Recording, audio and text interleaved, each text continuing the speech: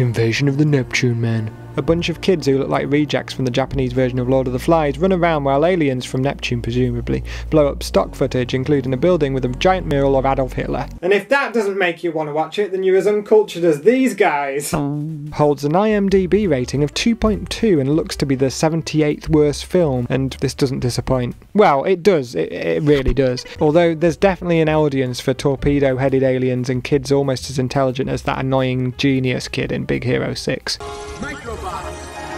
If someone invented those microbots, it would be world news, never mind Epoxy School Science Showcase. People would be losing their shit. Anyway, I digress. Sonny Chiba stars at the start of his career as the space chief who went on to become famous to Western audiences for his role in Kill Bill and Fast and Furious Tokyo Drift. I emphasise start of his career as it would be a tragedy if he joined the ranks of actors appearing in absolute garbage for the money. De Niro.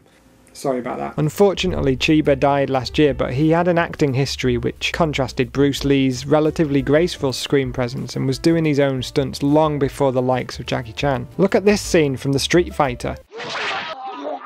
Yeah, I bet. Neptune Men could have been a very different movie if we had 70s era Chiba. So, let's get into it. The movie starts with a science teacher showing a film about a satellite going to the moon, and then they all go out to watch for a satellite in the daytime. What? Then they perv on a couple.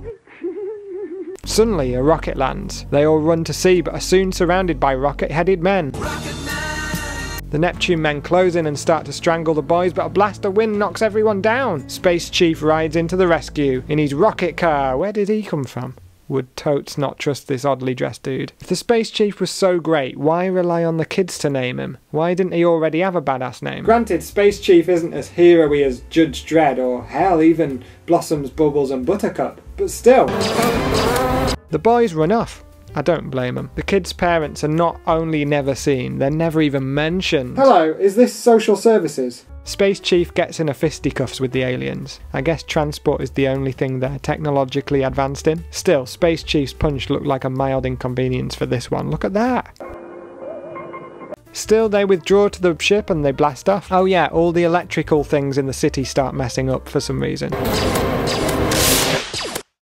The boys interrupt some doctor giving a speech, and then the reporters ask what caused the electrical reversal, and then the boy says it was spacemen, and then they all laugh at him. But Tachibana believes them because he is really the Space Chief. I mean, this is the best twist since Psycho the year before. What a time to be alive! They take a reporter out to the site, and then they find a bit of a rocket. And then the tests show that the elements that are in the rocket part are only found on Neptune. Wow, these kids are doing way more than the space sheriff, or chief, whatever. The Neptune Men return, firing missiles at the city, and then the city's force field dome stops the missiles, and the Neptune Men fly off. I guess Homer was way too OP then.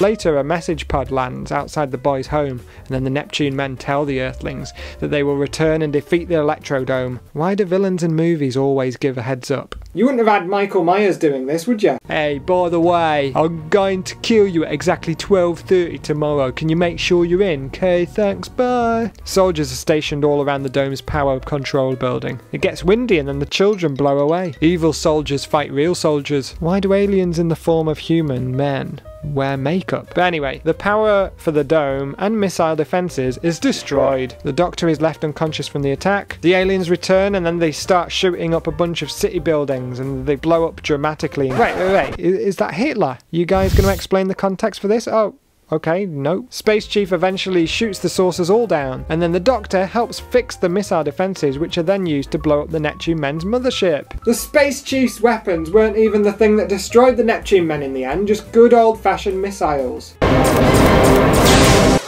And then everyone sits round the fountain, the boys talk of inventing stuff cooler than what the Space Chief has and flying to Mars. Why? They walk back and the film ends. The children aren't affected by anything they've just experienced, unlike me. So what have we learnt from all this? Well, futuristic weapons are just for decoration.